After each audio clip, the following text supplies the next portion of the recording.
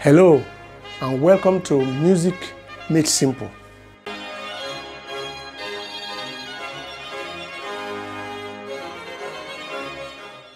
Lesson 10, the movable clef.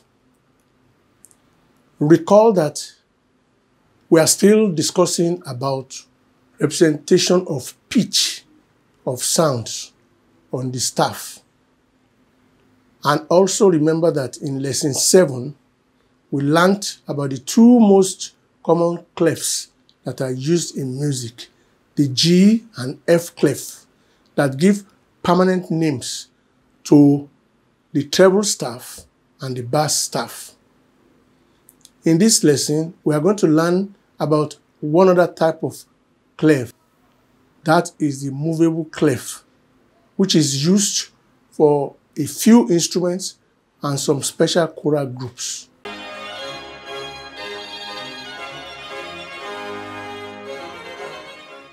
The treble and bass clefs are the two most commonly found in music.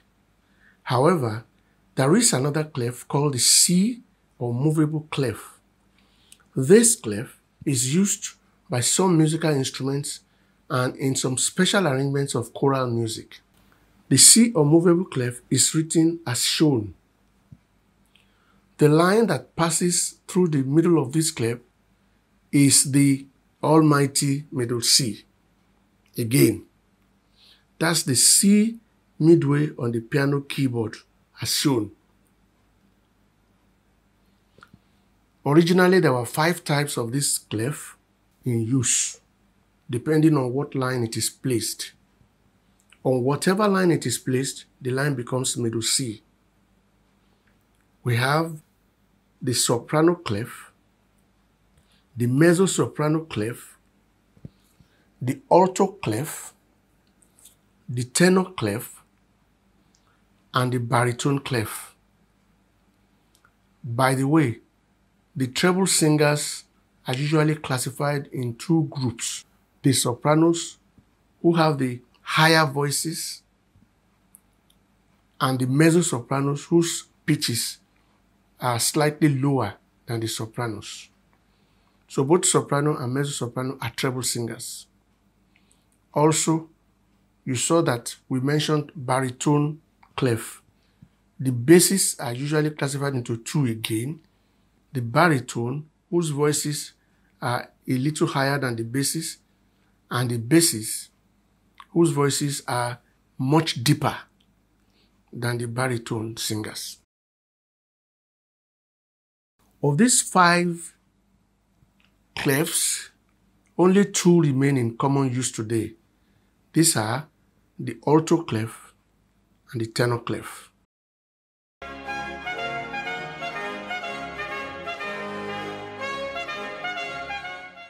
The alto clef. When the clef is placed on the 3rd line of the staff, the clef becomes the alto clef. The 3rd line of the staff then becomes middle C. Once you can locate the 3rd line as middle C, we can derive the name of the other spaces and lines as follows. The 3rd space becomes D, the 4th line E, the 4th space F, and the 5th line G. Going downwards from C now, the 2nd space will be B, the 2nd line is A, the 1st space will be G, and the 1st line is F. When the names of the lines and spaces are separated, you have F, A, C, E, G as the lines, and G, B, D, F as the spaces. You may not need to memorize the names of the lines and spaces, as you can easily derive it by having the 3rd line as C. And in any case, the clef is used only by a specified number of instruments. Letter lines and spaces may also be used with the C clef in the same way as it is used for the treble and bass clefs. Recall that the fifth line of the alto clef is G. That will make the space above the alto clef to be A. The first ledger line will be B. Space above the first ledger line will be C. The second ledger line will be D. Space above the second ledger line is E. Third ledger line is F. Space above the third ledger line is G. And the fourth ledger line is A. Coming down now, we also know that the first line of the alto clef is F. So the space below the clef will be E. The first ledger line below the staff will be D. The space below the first ledger line will be C. Second ledger line is B. Space below the second ledger line is A. The third ledger line is G. The space below the third ledger line is F. And the fourth ledger line is E. Only one orchestral instrument, the viola, which is a member of the string family, uses the alto clef. In the piece of music shown, violin plays on the first staff with the treble clef on the staff. Viola is next on the second staff, but you can see that it's the alto clef that is there now. Cello plays with the bass, and contrabass plays with the bass staff, while the piano plays on the great staff with the treble clef and the bass clef combined.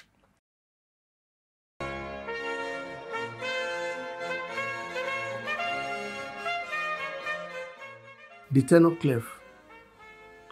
When the C clef is placed on the fourth line of the staff, it becomes the tenor clef, and the fourth line becomes middle C.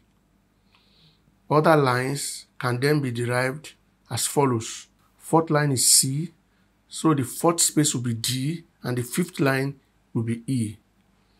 Going down backwards, the third space will then be B, the third line will be A, and since we have exhausted our 7 alphabets, now we go back to G as the second space, F as the second line, E as the first space, and D as the first line. When the names of the lines and spaces are separated, it becomes D, F, A, C, E, and the spaces will be E, G, B, D. Ledger lines can also be derived for the tenor clef. Recall that the fifth line is E, so the space above the fifth line will be F, the first ledger line will be G, space above the first ledger line will be A, second ledger line is B, the space above the second ledger line is C, the third ledger line is D, the space above the third ledger line is E, and the fourth ledger line is F. Going to the ledger lines below the staff, D is the first line of the staff. So the space below the staff will become C. The first ledger line will be B. The space below the first ledger line will be A. The second ledger line is G. The space below the second ledger line is F. Third ledger line is E. The space below the third ledger line is D. And the fourth ledger line is C. The tenor clef is occasionally used by the cello and double bass, which are members of the string family, the basson, which is a member of the woodwind family, and the trombone, which is a member of the brass family. Observe in the music shown as the basson piece shifts from bass clef to tenor clef because the notes got really high and he had to put it an octave lower, and then shifts again to bass when the notes are lower, and then shifts again to tenor when the notes went up again. This is done because the notes written after the tenor clef will have been too high. There will have been too many ledger lines if the clef sign was not changed. That's the example of a basson use of the tenor clef.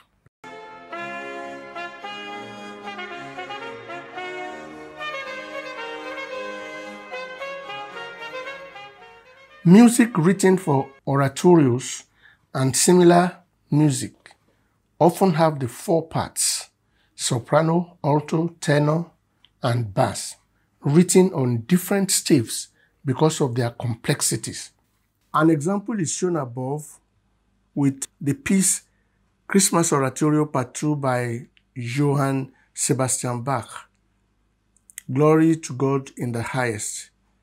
You will observe that the soprano takes the first staff, the alto takes the next one, the tenor takes the third staff, and you can see there that is the treble clef that is on the staff. And the basses take the fourth staff. The last two staves are for the piano part. An oratorio is a large musical composition for orchestra, choir, and soloist, and it is usually a narrative of some sort. An example is the Messiah by George Frederick Handel, which tells the story of the birth, life, and death of Jesus. Usually, in these types of music, the tenor part is put on a staff that looks like the treble staff, because if they are placed on the bass staff, there will be too many ledger lines to contend with. Since the male tenor voice sounds an octave lower than the treble voice, a special clef sign is used on the staff to indicate that the sound is intended to be an octave lower. That is, that it is not the treble staff per se. That clef is known as the transposing G clef, because it transposes the music to a lower register. So even though the music is put on a staff similar to the treble staff, that clef sign will indicate that it is not the treble staff, but the staff meant to be used by the tenors. The transposing G clef may be written in three ways. The first method is a treble clef with 8 under it. That 8 indicates an octave lower type of clef. The second method is to put a double G clef on the staff, as shown. And the third method is a C clef placed on the third space of the staff. You can see that this is different now from the types we know. It's not on the line. It's not on the third line. It's not on the fourth line.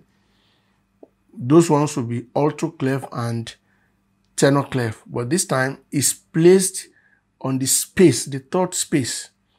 And it indicates that that third space is C. With these three types, the third space of the staff is the middle C, even though it looks like the C on the treble staff. So it's actually the C that is an octave lower than the C on the treble staff. An example is shown of the transposing G clef in the tenor part of Hallelujah Chorus by G.F. Handel. Observe the octave sign in the form of 8 below the treble clef. Songs written for male choir are also sometimes written on this clef. An example is shown with an old form of movable clef placed on the third space of the staff, making the space the middle C.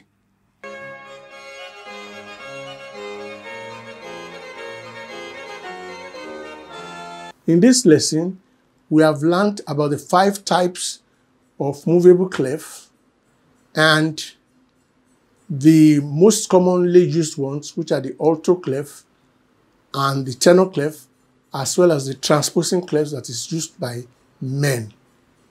Next lesson, we are going to take a break from representation of pitch of sounds to move a little bit into representation of duration.